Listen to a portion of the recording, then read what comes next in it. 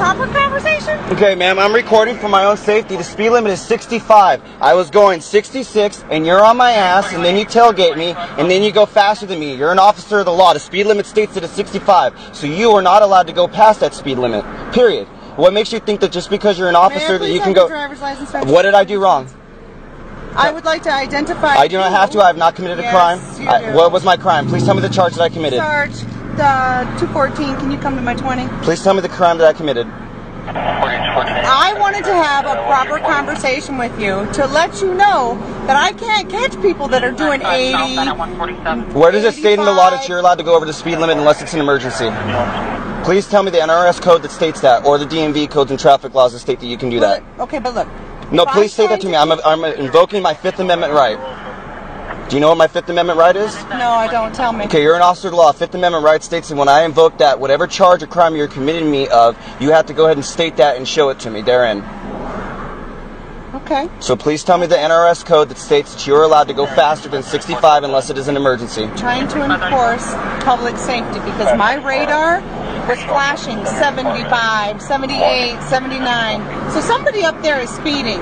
And 9 times out of 10, when they're speeding, they're making unsafe lane changes, right? Okay, you were way behind me, ma'am. I saw you long ago, and you came really quick up on me, and kept going faster. Maybe because you were doing my cruise control set at 70. Ma'am, I have a breathalyzer. Okay, it records everything. Okay, so it records my speed. I stay at 65. I use my cruise control. Okay, so I'm glad that you do your speed limit and all that, but I'm just trying to let you know that my radar is flashing 78. Okay. So again, tell me please. You can get me from 147. Please tell me what crime I committed, or what you're charging me with. You haven't committed any So crime. then I do not have to give you my ID or identify myself because I've not committed a crime. No, I do not. I have not committed a crime, and I'm not under arrest. It states it in the law. It's my constitutional right. For my safety, if I ask you, first off, I just wanted to have a conversation with you, letting you know. Instead of having a conversation at 65 mile an hour, that my radar was flashing, I was trying to catch somebody up there, right? Okay? That's my God-given right to protect the safety of the community. When somebody's doing 80 up there, they're normally zigzagging out of traffic. That makes it unsafe for a 92-year-old grandma. And I don't like that because my mother drives these roads, okay? And if I can't get around you, because there was a silver vehicle over here in front of me in the HOV lane. Because they were going the speed limit. Perhaps. Right, but so if someone was going 70 and your radar was going off, they obviously would have went past me and you would have been able to see that. But you were behind me for quite a bit. So please explain to me how it is that if your radar went off past 70 and no one's passing me, that you detected that. Well, I just detected my radar detected. That, okay, fine. Your equipment, your radar device detected it. So are you on paper? Am I on paper? Yeah. As far as what, parole or probation? I do not have to identify myself. I don't. I have not committed a crime.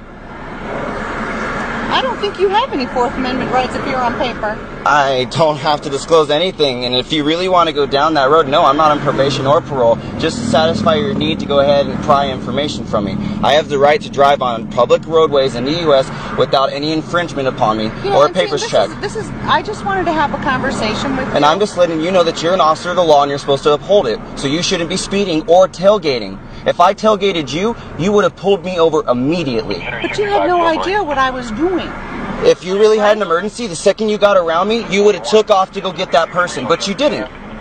No, because I felt like I owed you an explanation. Okay, what's more important, giving me an explanation or protecting the roads and safety as you're so stating you're trying to uphold?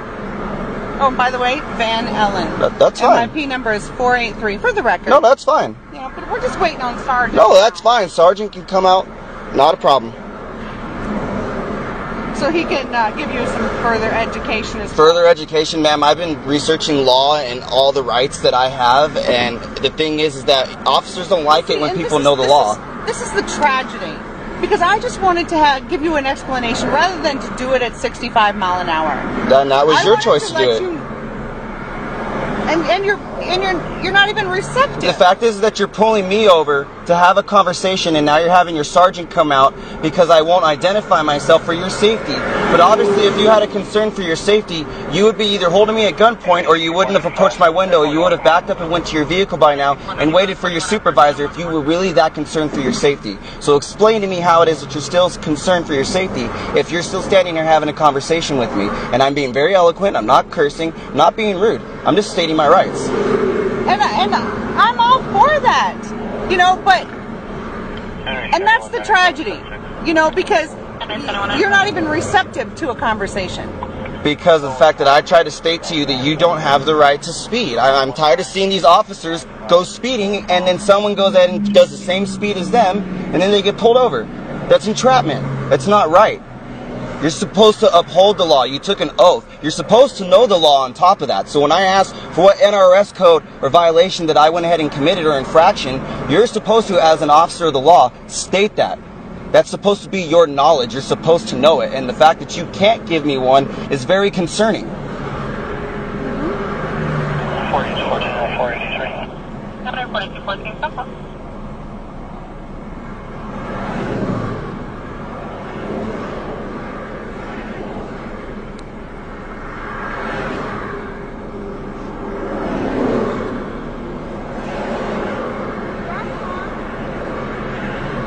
I mean, I don't understand it. Are cops allowed to speed? If she truly had an incident, she would have left. But yet, for her safety, she needs to identify me. And now, her supervisor is here to go ahead and speak to me about whatever it is that he needs to speak to me, because I refuse to present my identity, even though I am not being charged with the crime. I have not committed a crime, and I am not under arrest.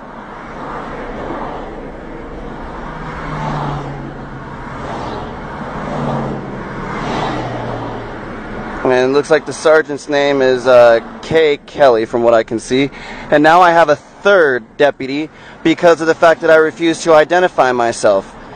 So as you can see, officers of the law are trying to go ahead and use illegal tactics. And it's sad that she still cannot present me with the NRS code or statute or state law stating that I did something wrong to make me have to present my identification. Because as she stated, she's not writing me a ticket.